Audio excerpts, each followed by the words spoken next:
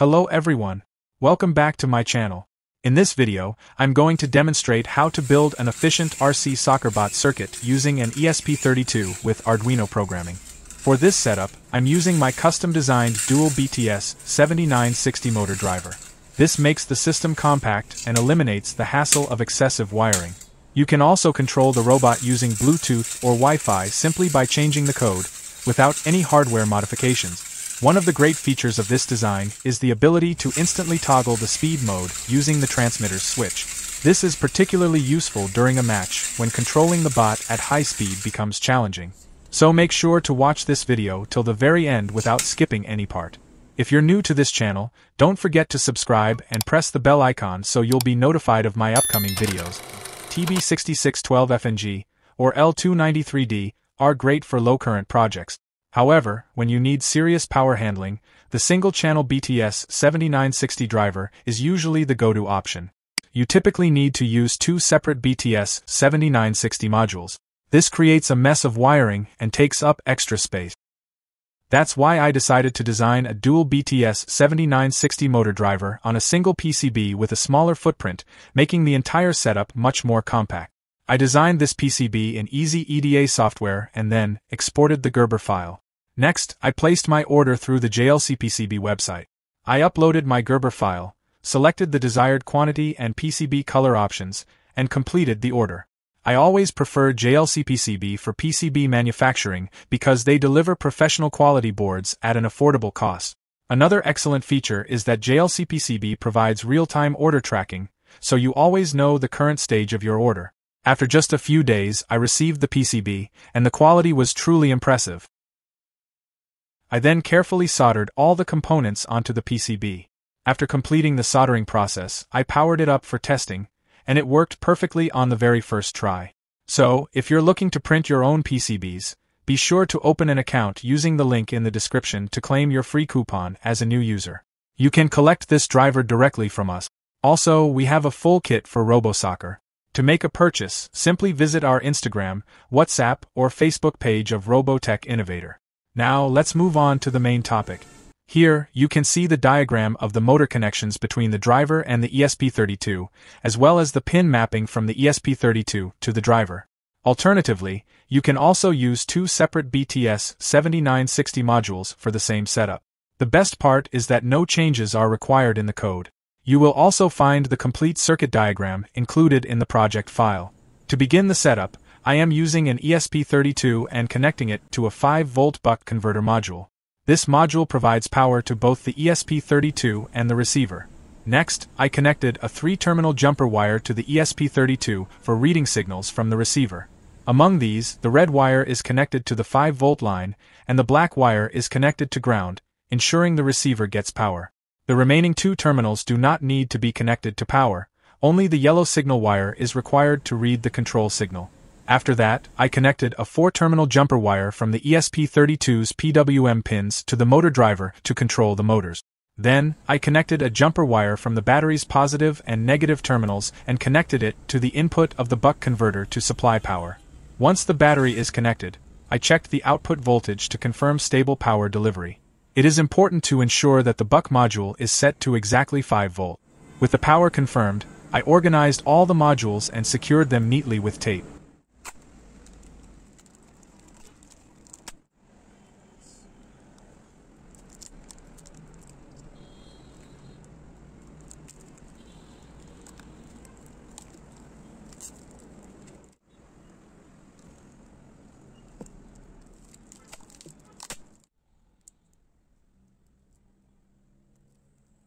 Here is the pinout of the receiver. Then, I connected the receiver to the jumper wires, and the connections between ESP32 and the receiver were made accordingly. Next, let's look at the transmitter setup.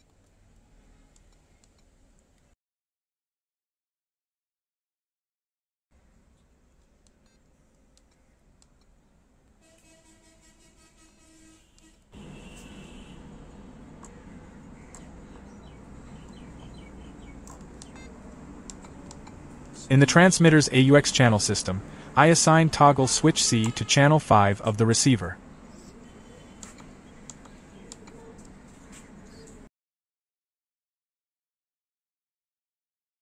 After that, I navigated to the 𝐀𝐬𝐿 settings and made sure that the 𝐀𝐬𝐿 feature was turned off, and that completes the transmitter setup.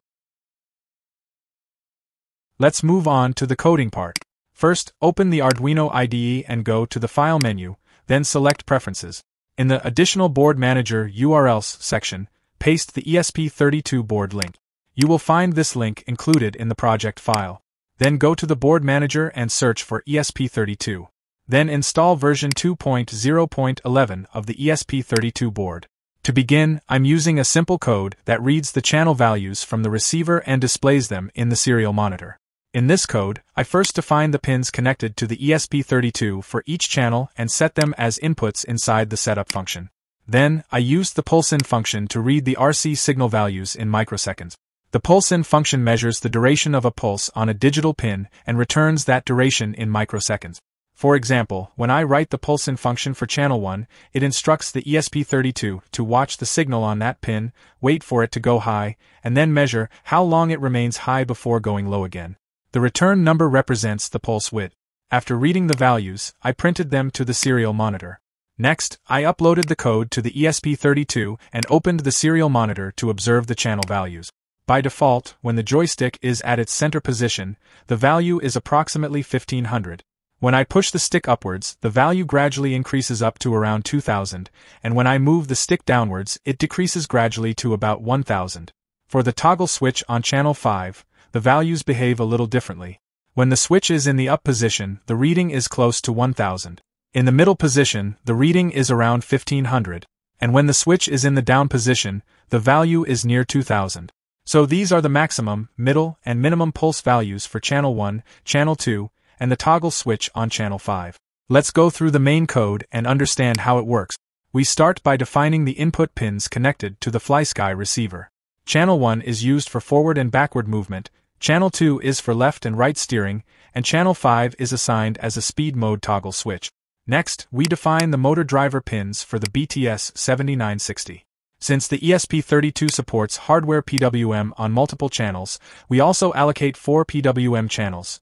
2 for each motor, 1 for forward and 1 for reverse. After that, we set the RC signal limit.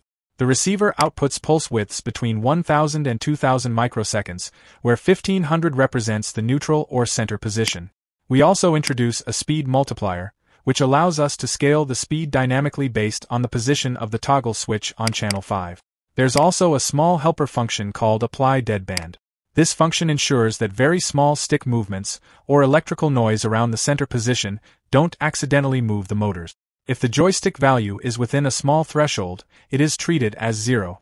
Now, inside the setup function, we configure the receiver pins as inputs and the motor pins as output.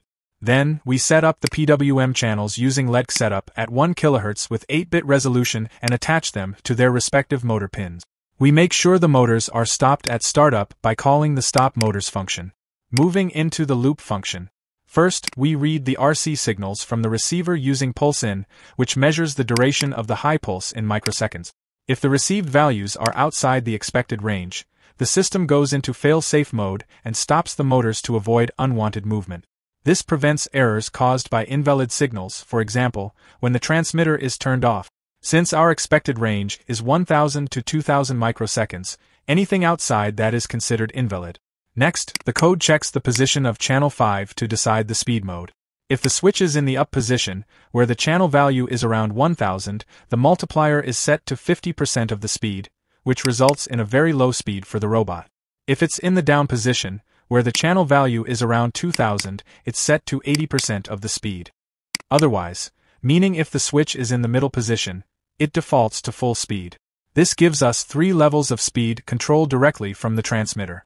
You can change the switch position to toggle between different speeds based on your preference. After that, we take the raw values from channel 1 and channel 2 and map them from the range of 1000 to 2000 microseconds into motor speed values between -255 and +255. Negative values represent the reverse direction, and positive values represent the forward direction. The deadband function is applied to clean up small noise values. Then comes the mixing algorithm. This is where we calculate how much power to send to the left and right motors.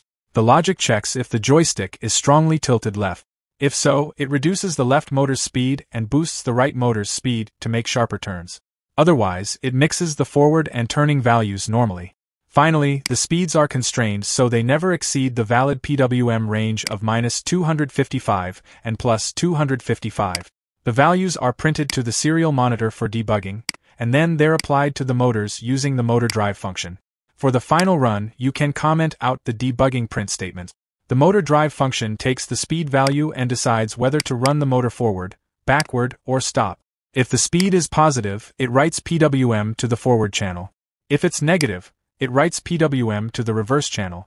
And if it's 0, it stops the motor completely. Lastly, we have the stop motors function, which simply calls the motor drive function with 0 speed for both motors.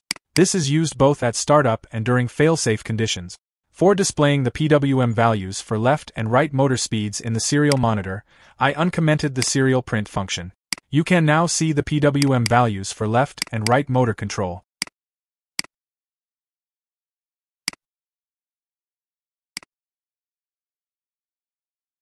When I move the stick forward, both values are positive, which indicates the forward movement. When I move the stick backward, both values are negative, which indicates reverse movement. When the toggle switch is set to the up position, the maximum PWM speed is 125, which equals 50% of the full speed. When the toggle switch is set to the down position, the PWM value reaches 200, which equals 80% of the full speed. When the toggle switch is set to the middle position, the PWM value is 255, which equals 100% of the full speed. You can also modify these percentages in the code according to your requirement. Now moving on to the final setup. I'm wrapping up the receiver with tape for safety and neatness. Next, I've taken the chassis where two motors are connected in parallel on the left and right side. The motors are connected in such a way that when they are powered, both should rotate in the same direction.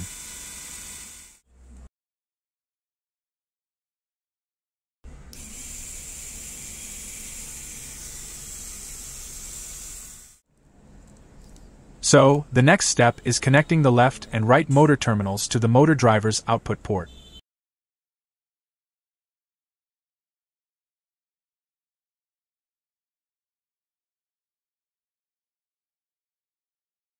Then, I connect the battery to calibrate the motors.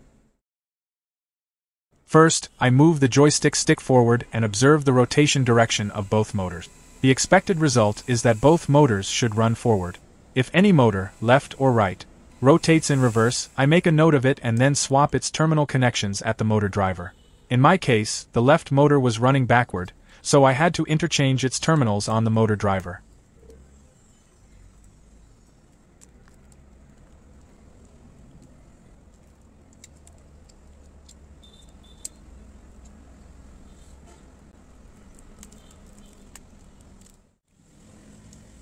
After making this correction, I test the motor direction again by pushing the stick forward, and now everything is working correctly.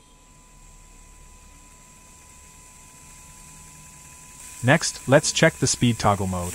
When I switch between modes, I can clearly notice the change in the motor sound, which indicates that the speed is being adjusted as expected.